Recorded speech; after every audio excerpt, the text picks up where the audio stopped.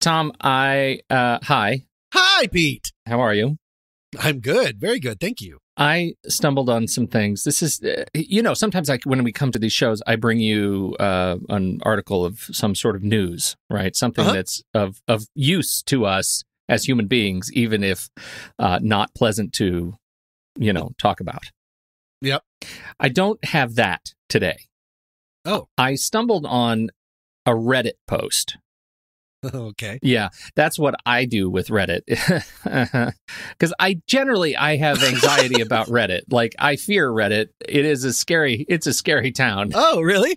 Why? And because you never know, one click and you're in the part where people hate you. And I don't like that. And so I tend to, I'm not an avid user of Reddit, but I do sometimes stumble upon it. And I found a Reddit thread that asks a question that is already anxiety-inducing question. Like, I'm going to read you the question, and I hope you'll feel right along with me. And then I'm going to read you some of the posts, which which are much, much worse. And I would just like your commentary on some of these posts. I think this will be a fun little game. The question: what is a fact that you think sounds completely false and that makes you angry that it's true? A fact that sounds false, but when it's true, it makes me angry. Okay, yeah. I get it. Yeah. Yeah. The first one is actually... That's very surprising. Reddit's usually just so calm and not reactionary and not just eating rage sandwiches all the time. That's exactly... Remember that time that Reddit solved that crime? Never. Yeah. Wrong. Never. All they do is point at the wrong people. Yes, exactly right. All right. So a fact that you think sounds completely false and makes you angry that it's true. The first one is that it turns out the word warmth has a direct opposite. Would you like to know what the opposite of warmth is? I would. It's coolth. No, it's not. Yeah. Cool? Yeah. It is. Yeah. The pleasantly low temperature, the coolth of the evening. That's from the Oxford English Dictionary. Cool. Because it has the word cool in there, I'm actually pretty good with that. Yeah, I like it. Actually, that's one of the informal uses. It is the pinnacle of 1960s coolth. It's kind of hard to say. You sort of feel like you're swallowing your tongue when you do it. It's cool. Terrible. Yeah, cool. Yeah, okay. Chemically, rhinoceros horn is identical to human fingernails. So biting your nails gives you as much health benefit as powdered rhinoceros horn would. That grosses me out a lot. I don't think you should do it. And I don't actually know what the benefit of rhinoceros horn is. That's what I was going to ask. Is that it's probably an aphrodisiac? Yeah, everything seems to be an aphrodisiac somewhere. Yes. Yeah. Yes. How about this? Okay, Tom. So we're just sort of playing around with those. The ones that actually give me anxiety are thus. Okay. Did you know, sir, that crocodiles? You're familiar with crocodiles. They can climb trees. Shut up. No! That's not allowed. That's God saying, good luck, everybody. Yeah. Yes. Crocodiles that climb trees terrorize from above and below. And of course, I want to know about this. And it turns out that this is really true. Crocodiles can climb trees. They do so at night. They climb into the canopy and then they can eat you, I guess. Oh, dear. So the good news is that the most prolific tree climbers are the smaller, younger, agile crocodiles. So the big ones, they don't just, I imagine the cartoon fall where they just fall mouth first open and they land on your head and then just devour you straight down. Just the insta swallow, right? And spit out the bones, completely connected. Like a Heathcliff cartoon swallowing a fish. Yes, you know what I'm doing. Okay. So what was reported as a corollary to this thing about crocodiles climbing trees is that crocodiles are essentially immortal, right? That they'll never die. They just keep getting bigger. And so the reason they die is because their bodies essentially crush themselves from gravity, right? They just get so big that... Is that true? That is true. So that was yesterday on Reddit, and I was deeply concerned. Yeah. That happened. And I think the same thing happens with lobsters, right? It just, they keep growing until they are crushed under their own internal stress or they're killed. Oh my God. Yeah. luckily, that's not That's true. my plan, by the way. That's a myth. Just grow for until my you die? personal life. Yes, exactly. So luckily today that has been corrected, that it turns out originally posted in a Vice article, this is not true, that croc experts have come to the rescue of truth and fact, and they've said they do not grow indefinitely, prevented from exceeding the size of a small moon only because they get killed by a competitor. That is not true. The largest crocs are the ones that grow the fastest when they are young. Eventually their growth does slow down where the animal is not effectively getting any bigger. They do also feel the effects of old age, so they're not going to be falling out of trees. They'll actually have like sore knees and their teeth will start falling out and all these things. They do age, they do die. It just happens more slowly. So they do have a 70-year lifespan, and if we saw a crocodile chase someone up a tree, I'd be like, fake, and now I know it's real. That's a nightmare. Yeah, so I don't know if it helps you that the crocodile is actually climbing trees, but at least you know that at some point it's going to die. A win-win.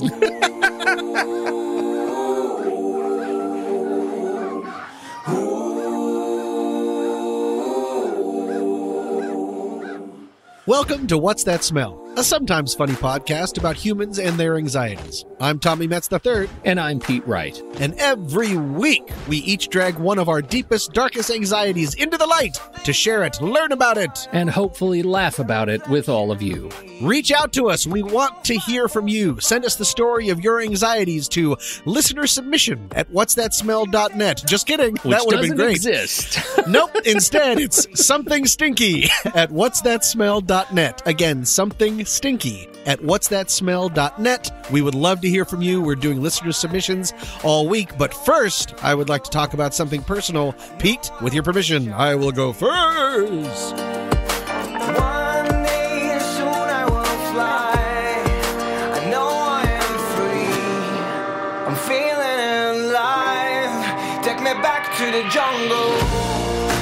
Hey, Pete, recently, not to brag, but I was invited to go to a party. Jealous much? Oh, God, so jealous. You LA types. My goodness. Right? Yes. So much partying, so much partying. But there was a hitch. I didn't really know the host all that well. Sort of a friend of a friend of a friend situation. Mm-hmm. So naturally, that wouldn't put me on the strongest foundation, but I was going with two of my closest friends, a husband and wife team. Somehow your name is on the list. Somehow my name is on the list. Yes, exactly. Yeah. And so I was looking forward to it because I was going with them. The day of the party that was happening later at night, both of my friends had to bail. They had something going on with their son. And so now I had already RSVP'd yes to the party. So now it's just me going alone. And that's dreadful. I didn't want to do that at all. Because, and we can talk about this a little bit more, but if I know one person at a party, I feel much, much better. Sure. I feel like I can take on the world. If I'm going in completely solo, that's rough. Yeah. And so anyways, I had RSVP'd. I didn't want to make a bad impression. And so I muscled up, sort of gritted my teeth throughout the day, and on the Uber ride over, kind of hoping that the Uber would crash, like all of those kind of feelings. And then, but the story has a happy ending. I did go to the party, and Pete, it was great. I met a ton of new people. We played games, and I was able to sort of help shepherd those kind of things. Uh-huh. I actually, this is weird. I gave a speech, at one point, we were sort of going around sharing things, and I gave a speech, and, at the end of the party, we were there for about 4 or 5 hours. And at the end of it, everyone voted, and I was named best person at party. Everyone applauded. They named like a little trophy after me. It was great. And of course, Pete, as you've probably guessed, none of this happened. I didn't go to the party because I let my social anxiety get the best of me. Oh, Tom. Yeah, I just didn't go at all. And I've honestly regretted it ever since. And to be honest, it's not the first time that this has happened to me. And I guess I wanted to talk about it with you because this isn't something that I found the name of. The idea of the fear or anxiety of being alone in a crowd doesn't seem to have like a clinical name, but it is something that I still suffer from to this day. I've suffered from it throughout my life. And it just isn't getting better. Basically, I could boil it down to the strength I get from knowing at least one other person or a party or event is immeasurable. But conversely, the dread I feel from going in solo is sometimes insurmountable and breaks me sometimes. I didn't go to this party, and I've heard nothing but good things about this party since. Do you relate to this at all? I hope. Oh, yeah. Yeah. And I think even more now that I'm older. And a part of that is because I feel weirdly like I really know fewer people. Is that weird? Yeah. That the older I get, the fewer people I know. I mean, of course. Yeah. You know, and so for me, you described a thing that's horrific because not only is it social anxiety, right? It's the act of being in this social situation with a lot of unknowns, but there's also like it's a performative place, right? You kind of have to be on your game, and a performance situation is you know, yuck. And you have no social authority. Like, you don't know anybody. Nobody knows why they should know you. Right. And, social authority. I like that term. I think I haven't heard that before. Is that a thing? Did you? That's cool. I don't know. No, it makes sense. I may be just taking credit for something that is not. We need a fact checker. That would be awesome. No, Pete. Each episode will be 1 minute long, and the rest will be apologies. Well, let me tell you, I didn't. It turns out I didn't make it up, but it's usually used in really dumb ways. Like, here's social authority, a measure of influence by follower wonk. Yes, that's one word. Follower wonk, I think. Certainly, yeah, I don't want to talk about that anymore. In my case, like social authority, this thing, like this experience when I go into a place and I have a reason to be there that is beyond social. Like when I go in to teach a class, I feel much more comfortable, even if I don't know anybody, because they're there to hear what I have to teach them. You have identity. I have identity. Oh, yes, that's so good. And what you just described is a thing where I have no identity. And that then it becomes a fear of like totally embarrassing myself. I will literally think things like, what if I crap my pants? Like that, what am I going to do? What's my escape plan if I crap my pants? Sure. Like, you never know what's going to happen. It could be a pant crapping day. It is a Tuesday. So I get it. Yeah, why do you think so? But going back to the idea of like, if you know one person, why do you think that's so important? Well, I think one person is an anchor. Don't you think? Like, one person is like a home base. Anchor. It's like a person. Oh, a home base. Yeah. Yes. Like even if you go to the party together and then you start bouncing around and you somehow put on your magical social fairy wings and you're able to hop from group to group and you know, conquer, which I do. I usually end up doing. Yeah, right. Nice. That strikes me as a thing you do. And then you end up back. You can always check in with a person when you start to feel uncomfortable. You check in with the person who gives you comfort, and that's a thing of peace. Which is what's so surprising to me that this would be an issue for you, because I see you as that person who is able to bounce from group to group. But I don't think I've ever been to a social gathering with you. Well, I guess obviously I've never been to a social gathering with you where you don't know anybody, because I guess you always know me. That's a logical impossibility. I sometimes stand in the bushes and watch you go to parties not knowing people. If it helps, Pete, we can all see you. That becomes the topic of conversation, is Bush Pete is hanging out. And that really breaks the ice. Bush Pete. Bush Pete. Oh, God, that Pete needs an action figure. Oh. Well, that's... I don't enjoy talking about myself in the positive. That's probably a problem in itself. No, but I do recognize that I can be... How many different ways can I undercut myself? I can be relatively enthusiastic, hopefully not too much, but enthusiastic and gregarious at parties. And I do like, part of that comes from genuinely liking people, really wanting to get to know them, hopping around and trying to impress people and make people think that I'm funny, but also learn as much as I can about them.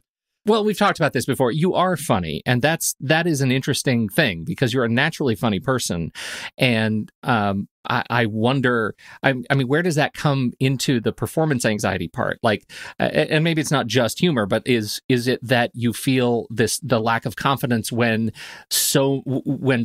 your perception might be that so much more is riding on your ability to perform when you don't know anybody else? Maybe. That's interesting. I think a lot of it, because we brought up the word identity, a lot of it really, I'm not talking to other people because I'm too busy talking to myself.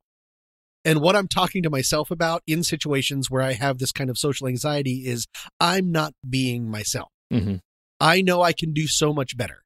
I know that better is, maybe I shouldn't put that kind of word on it. I know I can be so much happier right now, that I am likable, that people do like me, that I am good at small talk, leveling up to medium talk, to real talk, if I had the chance. But I'm not giving myself that chance because I'm too busy screaming in my own head about how quiet I'm being. And that just spirals and spirals and spirals. I think that's really, there's probably better ways to get into it, but that's really it, is I can feel myself missing an opportunity to be the self that I really know I can be. That sounds kind of hippy-dippy, but does that make sense? This is really hard because I think some of it is an indication of like where, like why you would choose to go to a party like this if you didn't know anybody. Like, what is your central motivation to wanting to attend this party? Let's assume that you didn't have any of the social anxiety. Why would you want to go? Well, here's the thing. Another big thing that I have a problem with in my life that I believe we've talked about before, I have trouble connecting past success to future confidence. Oh, yeah. And so, but the rational part of me knows I usually am ultimately able to make a friend, or, you know, at least a party friend that leads to another party friend. And there's nothing better for me. When it works out, it is such a rush and a feeling of triumph and community and love and all of that. It just sort of gives me a new, re-updates my perspective on humanity and being out in the world, giving myself confidence, all of that. So that's why I should want to go to the party. And that's why the rational part of me still did keep RSVP'd, because until I didn't, I really thought I was going to muscle up and go to that party. But instead, I got addicted to that rush of relief by saying, nope, I'm not going to do it. And then traded that in for regret over the next 3 or 4 days. Feeling bad because I made a decision based on fear. That's the trick, right? Is you make a decision based on something that you know you're better than. And I know that will only compound itself. Because I didn't, quote unquote, conquer my fear for this situation, that's going to potentially make the next situation even harder, because this unknown that is not rational, that won't happen, is getting even worse. Totally. Yeah. It's a thing that compounds, and then you run into fewer things to say when you finally get over that, and you get there, and the only way you can figure out how to enter a new conversation is to walk up to a group and say, you know, people say I'm great once they get to know me. It's a very attractive thing to do. Yeah. My way of doing it is I purposefully crap my pants before I walk in, because I'm taking the guesswork out of it. Yes. I wear my special party pants. Right. I'm in. I think the real problem is after you finish crapping your pants, and we could talk about this in terms of the metaphorical pant crapping that is going on in your head as you're not talking to yourself, is you're... Oh, yeah, it's a metaphor. Yeah. is that you're over analyzing like your thoughts and feelings, right? You're overusing your own, what they call social intelligence, right? Is that you're thinking way too much about what you see, what you observe, how much fun other people are having. This is the Instagram problem. It's like everybody around you is having Instagram quality moments with each other, and you're not part of it. Yeah, like that's a better way of saying, because I termed it as screaming at myself. Yes. That's right. Yes, and that in my head, I'm having a full-on monologue. Yes, and because you are a naturally humble person, like you don't really like talking about yourself, you can't figure out a way to engage people at a level that would spark interest in you. And I'm saying you, I'm sort of the royal you. I mean, I know that's what I'm thinking, and that's when I go into complete vapor lock. What do you mean by vapor lock? And I move from metaphor to literal, if you know what I mean. Oh, got it. In the pants department? I get it. In the downstairs area. Do you have anything that you have learned about how to get over it, or do you just try to avoid it? Going to parties solo. Well, or events. So. Okay, so I want to get back to that question that I asked you before, like your motivation to go to the parties, and this is a thing that I guess is my one tip, and it's a tip that probably doesn't sound all that great when you're trying to come up with a reason to actually go to parties. But for me, it's to be able to stop and reflect, why do I want to go to some party where I am, where I feel so bad? Like, this is not my tribe. This is not a social situation that fuels me. This actually drains me, the odds of doing that. And the potential for going to this thing and meeting some new person, some new business associate is, if I can't truly rationalize the reason to go, then I have to give myself permission to not go and not feel bad about it. Like, it's only really fun when I can hang out with the people that I know and love and know that they love me, and then meet people and expand my group as a result of that. But I just choose, and this is a weird tip, like, I just choose to give myself freedom to feel okay about not going. That never occurred to me. I completely went at this of like how to overcome this hurdle. But you're saying just... I'm saying don't overcome the hurdle.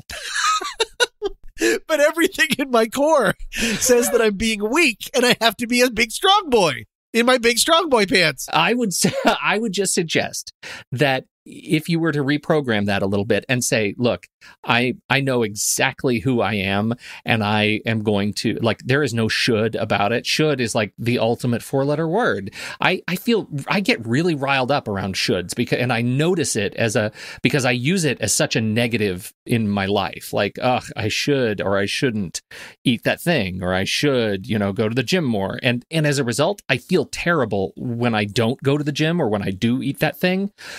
But when I stop and reflect on, the real reason, and take out the should, then I'm able to kind of reflect more authentically on my motivation. Like, why do I really want to go to that party? I know there are 1,000 things that I would rather do that are luring my attention. Maybe it's just okay not to go. A lot of the things that I do does come out of social obligation. Yeah. And I don't use that word enough. But if it is a social obligation, then yes, maybe that it would be a reason to rethink it and see, what am I really getting out of this? Or am I just tap dancing because I feel like I need to put on a show? Yeah. It's a good point. On the other side, though, it's not just parties. What if it's like a work event? Yeah. Where you just don't somehow know, like there are certain situations where you can't really not go. Yes. And I think there's a certain amount of, there's a certain skill that comes from making an appearance, right? Mm-hmm.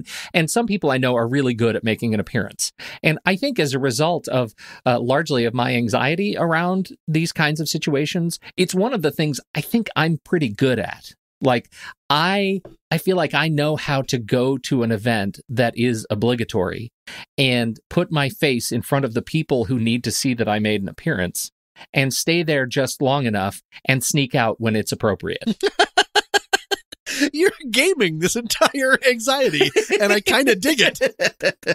This is not how I thought that this would go, but I don't mind it. I when I was 30, I would have been all up and down, like trying to figure out how to change who I am. And now that I am squarely in my mid 40s, it's time for me to appreciate who I ended up as. Yeah. And just be okay at being that guy. I recognize I have an enormous amount of anxiety around this, but I also recognize that the social events that I enjoy the most are the ones where my friends are that I deeply love and know that we have a common frame of reference. And I also I don't want it to come off like I don't enjoy meeting new people. I also love meeting new people, but there is a context that I'm aware that I am really on good. Your terms. It is on my terms. Throwing yourself exactly into an arena, if that's how it strikes you. And I also really like being the gateway for other people into my social group, right? I mean, when I meet someone, when I actually connect with someone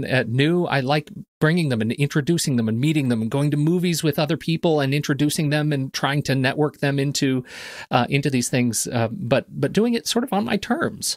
I think a lot, as is the answer to a lot of the things that we talk about. And to actually, just the last thing that I wanted to wrap this up with is something that I've been desperately trying to remind myself as much as I can. a lot of what you're talking about is just being kind to yourself. Yeah.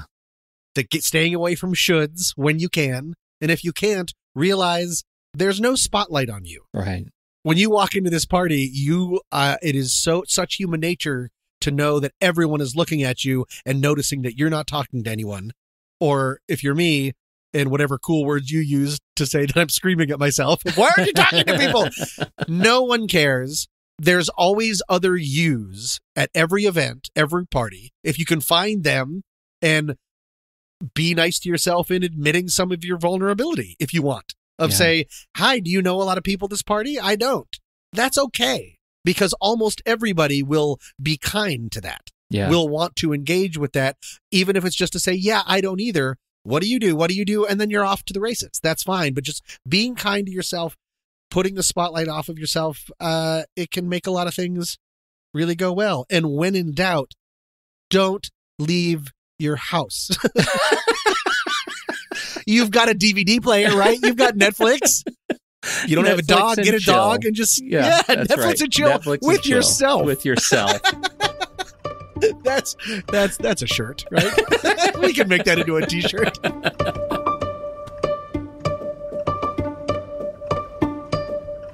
Today's regret, Tom. Today's regret is brought to you by something that I did in real life, and I regret it horribly. And it actually involves you. Me? Oh, yeah. No. Okay. I'd like to set the stage.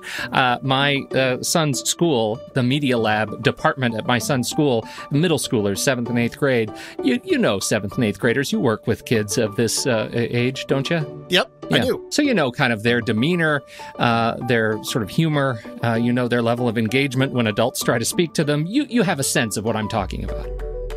Sure. Okay. So I was invited to bring the mics, to set up the laptop, to get on the big screen and maybe do some, back and forth podcasting with some of the kids. It was great. Cool. Yeah. Nice. Yeah. It was really fun. And as a demo. And regret-free, it sounds like.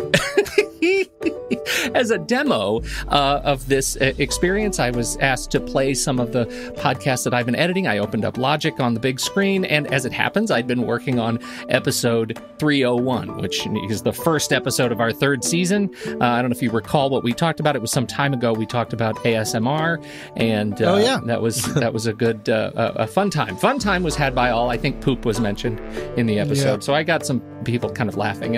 And one of the enterprising young women in the back of the room said to me, raised her hand, and she said, "Who is your partner on that podcast?" They were asking about you, Tom. Oh, cool. And I said, "Why, that's Tommy Metz. And he is a screenwriter and a director in Los Angeles, California. And he just finished his first feature film." And then I said it. It's an adult sex comedy. And, no part of you stopped yourself? No, because then they start laughing, and I realize what happened, and I say, wait, I mean, it's not porn. My friend doesn't, it's not, I mean, you get it. You get it, right? You get it. Oh, no. You put us both on a watch list somewhere. Here's, listeners, is something you won't regret. Today's podcast is brought to you, as always, by Audible. Get a free audiobook download and 30-day free trial at www.audibletrial.com/scent-of-a-podcast. There's hundreds of thousands of titles to choose from for all of your devices. Now let's break this down again real quick. It's a free trial. Pete, how exactly does that work? Well, you go to audibletrial.com/scent-of-a-podcast and you sign up. Right? You sign up for your account. And that account is good. You don't have to pay a thing for that first 30 days. And while you're there, you get to choose whatever book you want. You download the book to your device, and you get to keep the book. If you decide, hey, I don't like Audible at the end of that period, you end your trial, you keep the book. And most importantly, for us, you help support us through this deal. So again, it is www.audibletrial.com/scent-of-a-podcast. Pete, in the first segment, we talked about parties and how great they are. I would like to suggest a book that I listened to on Audible recently. It's an older book, probably one that everyone has read in high school but hasn't revisited. I love it. It is The Great Gatsby. by F. Scott Fitzgerald. He wrote this and then nothing else that was very good. But The Great Gatsby was fantastic. And it's kind of fun because it has to do with a lot of parties being thrown in 1920s New York where everything is glitzy, everyone is excited, and everyone is quietly dying inside. So that's a lot like what we talked about in the first segment. So it's 4 hours and 49 minutes. Guess who narrates it? I wouldn't even know where to begin. Jake Gyllenhaal narrates it, and he won an award for it. It's an Audie Award finalist. Wow. And so I think you guys should give it a try. The Great Gatsby. It is a bite-sized, as I said, 4 hours and 49 minutes. Give yourself a gift. Be nice to yourself and try audibletrial.com/scent of a podcast. It's a free trial. You can throw it back in their faces. They don't care. Just give it a try and help support us.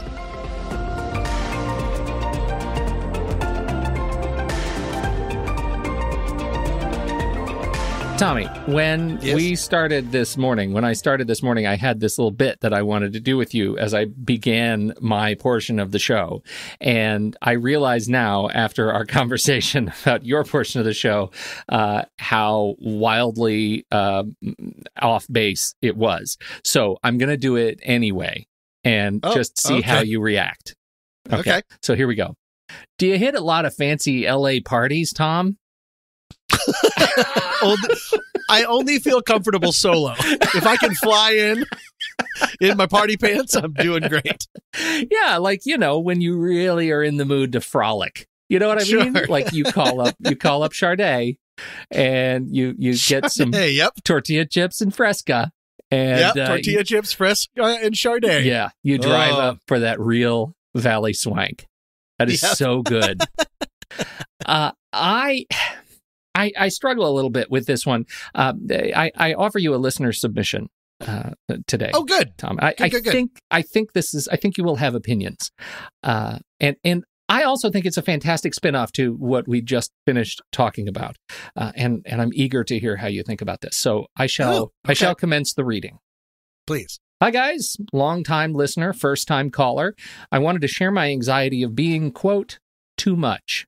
Or more specifically, the act of being more effeminate, big, loud, or gay than others can or should be expected to handle.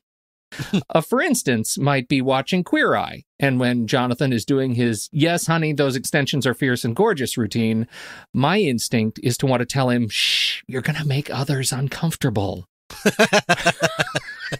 Or for myself, there's an instinct to repress urges or be flamboyant or overly joyful or overly exasperated. Too many strong emotions will upset others, or at least that's the thinking. This also filters into being a people pleaser, backing down from strong opinions, asking for what I need from friends, family, coworkers, partners, and an overall dislike of what I perceive to be whiny or otherwise unbecoming of a man behavior. Any thoughts, friends? Sincerely, a self-mansplainer. Self-mansplainer.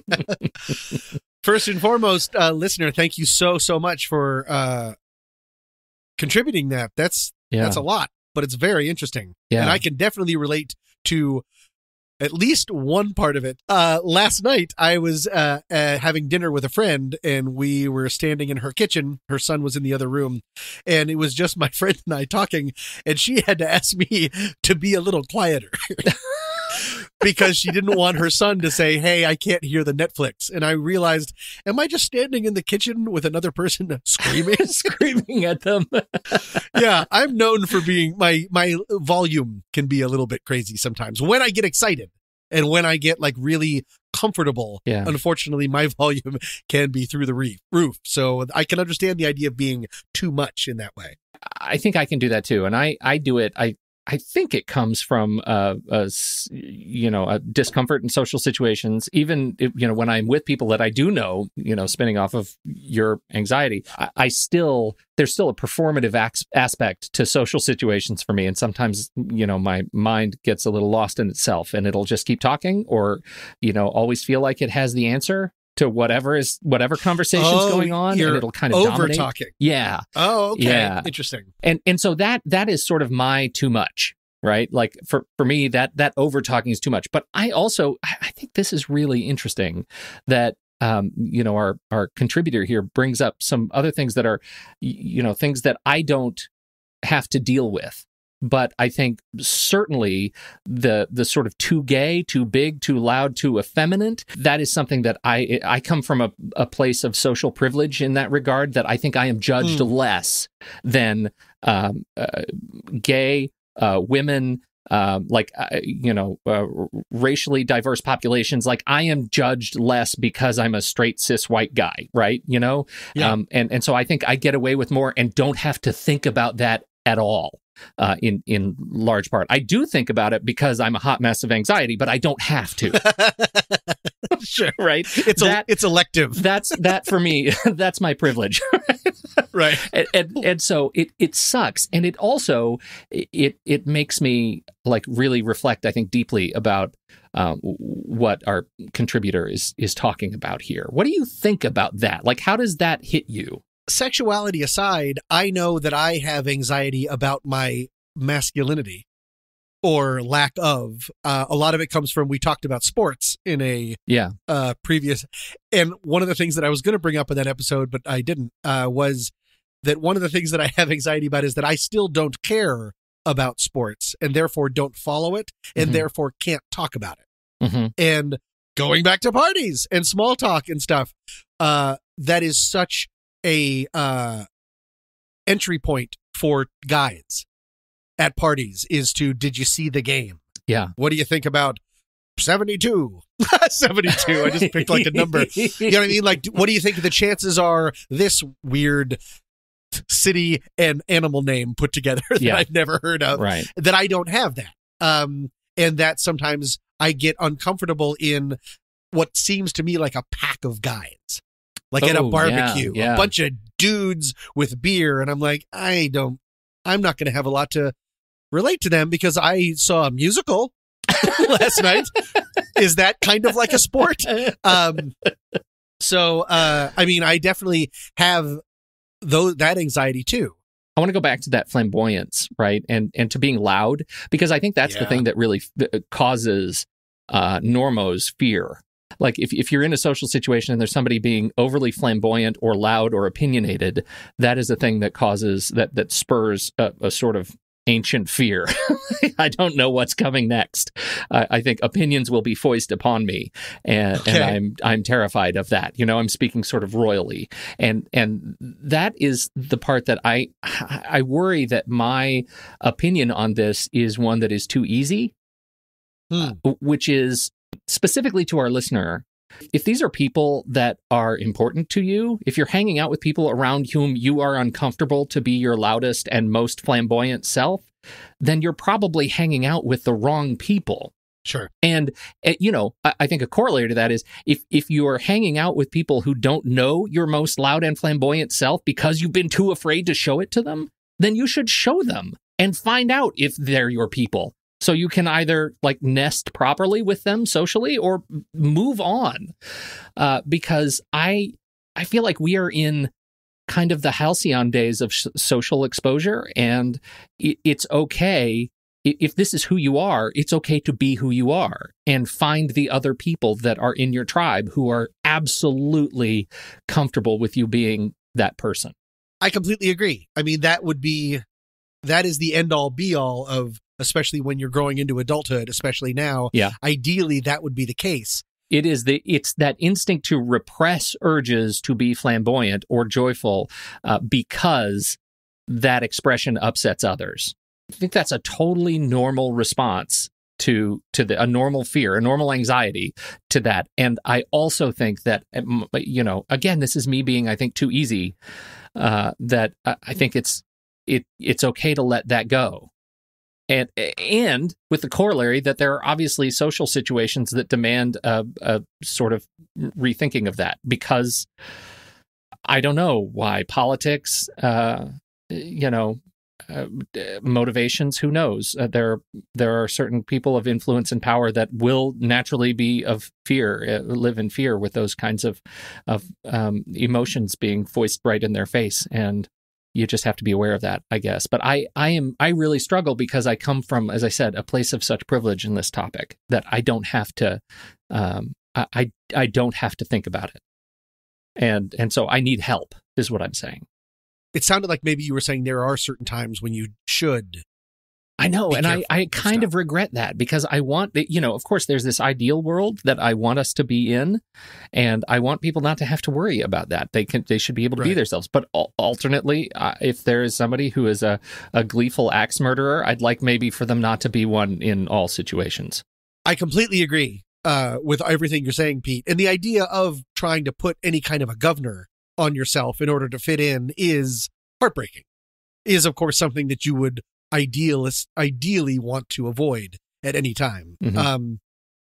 That being said, I mean, it sounds like when you were sort of describing yourself as in your privilege, what was it? White, cis, bearded? Yeah, white cisgen guy. Like we all wear masks, right? We have to wear masks. I wear masks. You wear masks. Sometimes those masks are fueled by anxiety, like many of mine. Some are fueled by context. Some are fueled by work requirements. Some are fueled by social requirements. We all wear these masks, and that's a sign of our adaptability. To what degree we are able to change the masks. But the thing that I wish for this contributor is that there is a home base where you feel like you can take off all the masks and be as loud, flamboyant, big, effeminate, gay, whatever you want to be, and not feel like you have to protect yourself or others from their own discomfort, because that's not fair to you or the others. Right? It's not fair for you to have to hide something that may or may not be important to you in your most unmasked state, and that's hard. That's hard to do, and I think that's it's something I've been thinking a lot about lately. This idea of who's the real tribe, who are the people that bring you the most joy. Are they people that you really feel like you have to be somebody else around? I don't know, Tommy. Am I overthinking? No, I love what you just said, because especially with the part about masks, while you were talking, I was just listing the different parts of my life where I do wear masks. Yeah. And one of them is family. One of them are different parts of my family, my mom's side of the family versus my dad's side of the family. But I don't feel like I'm disappearing as a result. But it's sort of like when you talk to your parents on the phone, like you just sort of give them the highlight reel. Yeah. Usually, certain people. And that's okay, because that's what for me, that's sort of what some of my family is for the highlight reel. Other parts of my family, like my parents, I can talk about the harder times. Mm-hmm. Same with different kind of friends, different at work, all these things. That is a part of the human experience. And that's not something necessarily to let drive you crazy, or to feel like you're lying to yourself, as long as you feel like you have a safety, like you were saying, a tribe, mm-hmm. a home base. Again, a home base. A home base. Well, and I think that's a thing that I hear from that one other person at the party, the party of life. That's with right. you. If you have that, then that's okay. Yeah.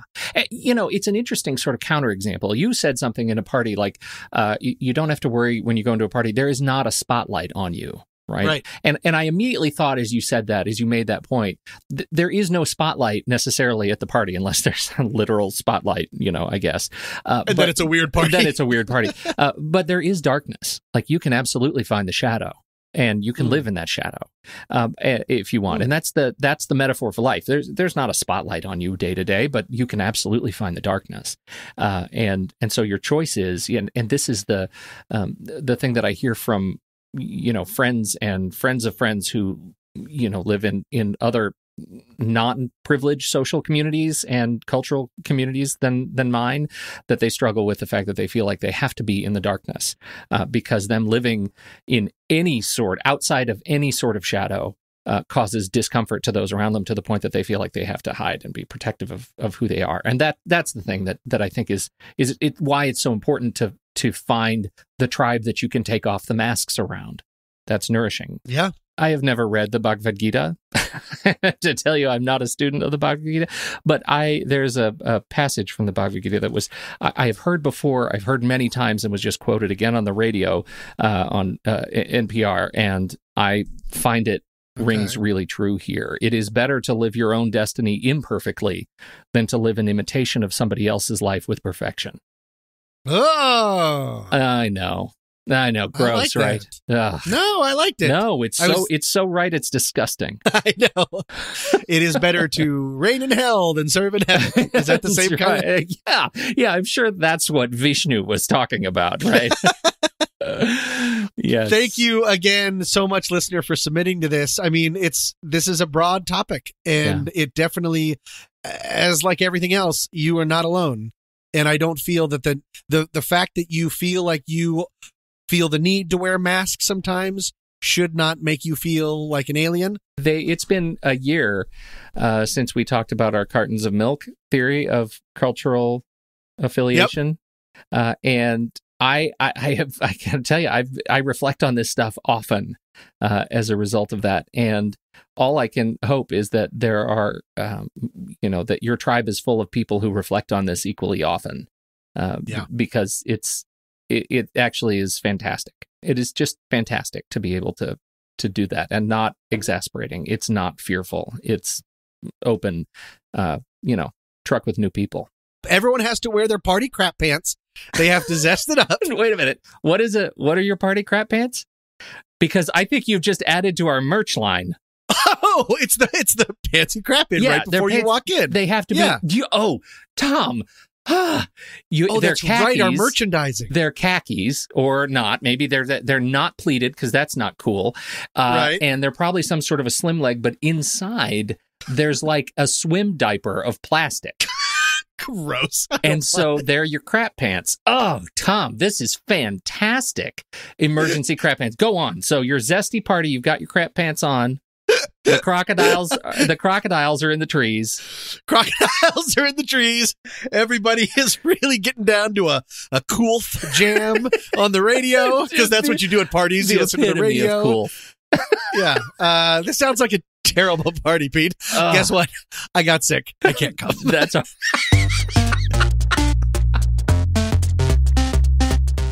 Thank you all so much for joining us for this episode. Today's tune was Jungle by Moon. Coming up next week. Are you still in the stocks? Oh, I'm in the stocks. Yeah. No, okay. I'm in the stocks. Yeah. They saw the cameras and are like, screw this. I'm going to hit everything. Might as well.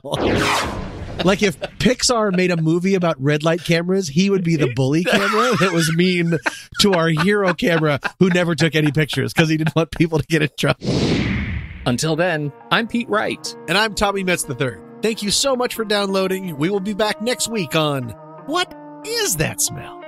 Want to get right off the stress that builds within me.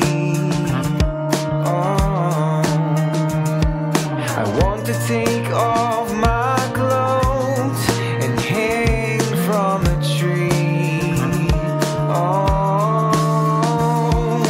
One day soon I will find. I know I am close. I know I will shine.